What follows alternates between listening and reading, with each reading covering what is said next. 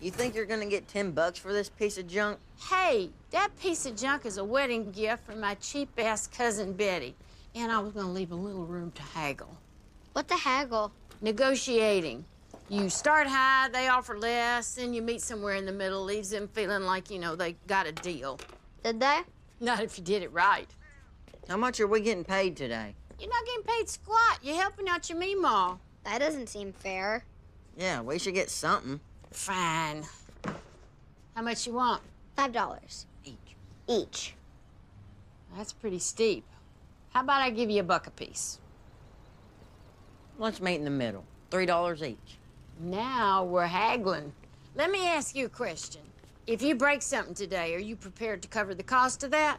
No. Well, we're gonna have to factor that in. And did you bring your own lunch? You said we were getting pizza. Well, I did, but pizza ain't free. And I'm teaching you about negotiating, which is a pretty valuable life lesson, right? Yeah. I guess so. So if my math is right, you owe me $2 each. We owe you? The numbers don't lie. Dang it. All right, listen. I love you and your family.